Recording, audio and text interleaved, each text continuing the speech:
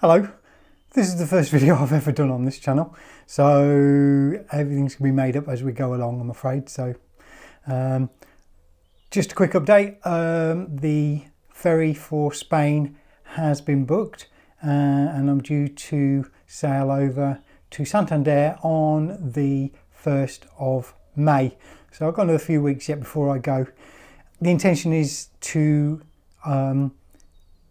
leave around about the 14th, 15th of April and to do a bit of touring around the UK and then head down to Portsmouth for the ferry for the 1st. Okay, now in the meantime obviously I'm going to try and keep occupied and do some filming and put it on the channel just to keep things moving along until the actual trip itself. So the first one I'm going to do today is I've decided to do not a review but just tell you what I'm taking in my first aid kit.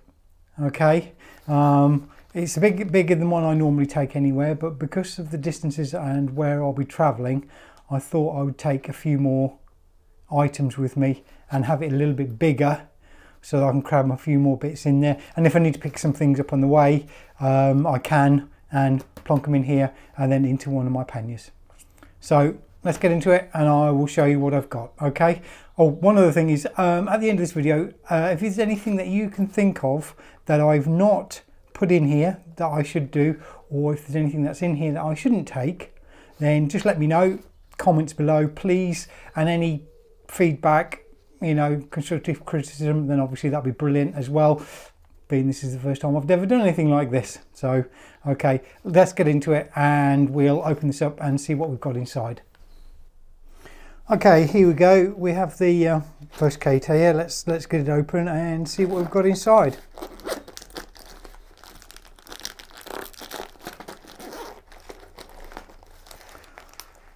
Okay, the first things first, I'll just go through it as it's been packed up just to make life easier. Okay, first off we have some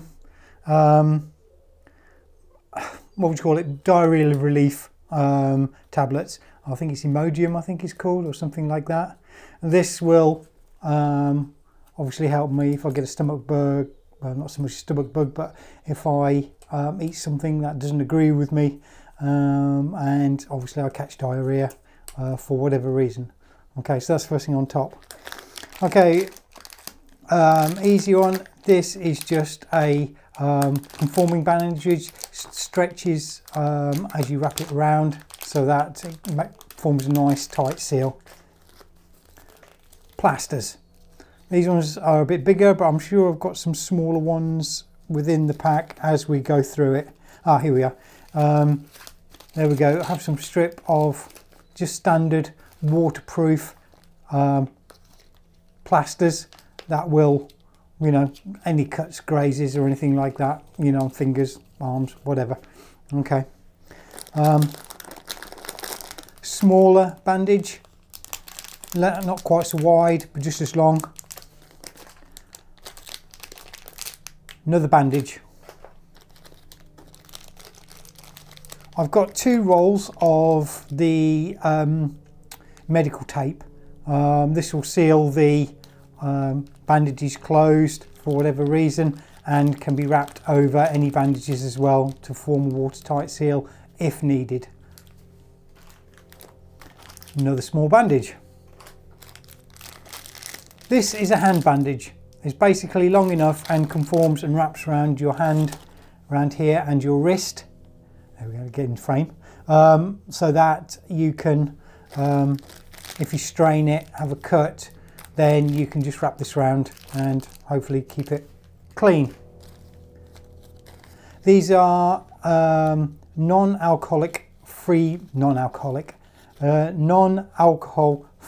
wipes, so that for cleaning any cuts, blood, things like that, these will get things clean before you apply the bandage.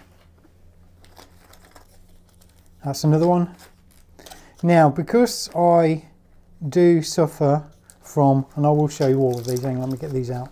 I do suffer from headaches, so we have some paracetamol, I always carry some as well as some of them being in my first aid kit. I do have some in my handlebar bag as well, so I can get to them quite quickly. This is ibuprofen and this is paracetamol. Wound dressings. These, obviously, if the wound is bigger and I burn myself, they're really padded to give, you know, as much comfort to your cut or bruise or whatever you've got if it's needed. Plaster. This is a triangular bandage sling, basically. So if for any reason you need to have your arm up in a sling, if you've hopefully not, but if you've broken it or you've sprained your shoulder, wrist, elbow, and it's really bad, then obviously this conforms to your body in the form of a triangular bandage, and it has two safety pins in there as well to help put it together. Spare safety pins.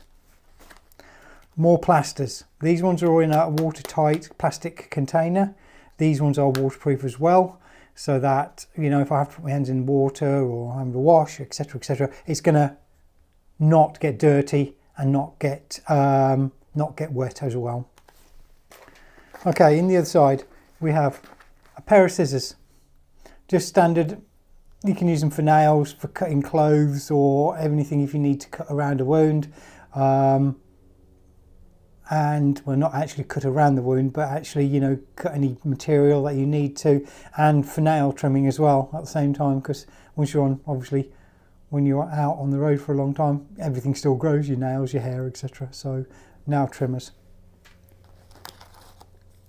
Antiseptic wipes. These are based on the non-alcoholic ones, but these have alcoholic in them and they're antiseptic as well, so obviously it will bloody sting, especially if you've got a cut or graze, etc., but it'll help keep it clean or get it clean before you apply any bandage or plaster.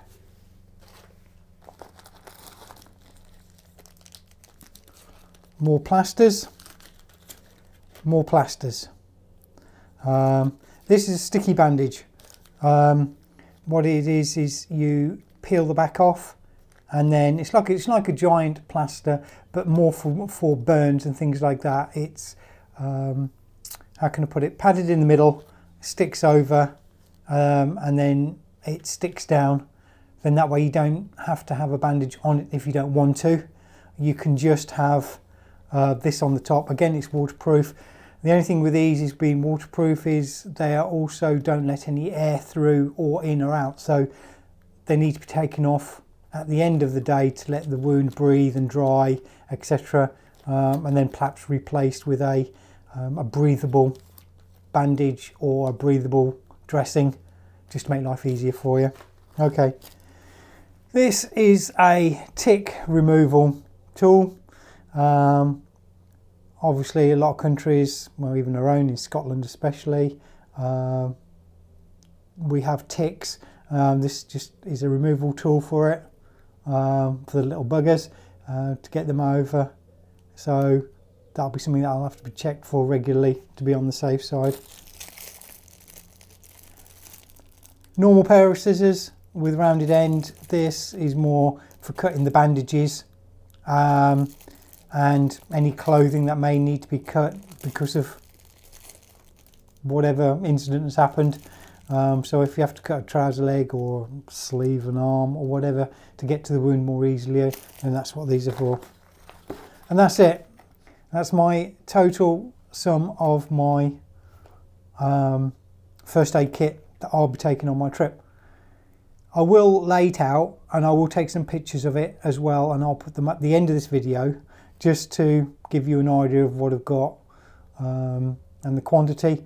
And again, as I said at the start of the video, if you have a look, no, not if you have a look, but if you have any comments, as in, is there anything I'm missing, anything I should take, then please leave comments below, and then I can look at them and think, oh yeah, okay, fair enough, I'll need that, and then I can go and get them. Again, if I've got too much of something and you think I don't need it, again, let me know, and then I can remove it and make room for something else that I actually do need.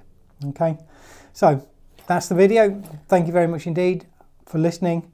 And if you've got to the end of this, brilliant. Thank you very much indeed. And I'll catch you in the next video, which will be hopefully in the next week or so. Thanks very much.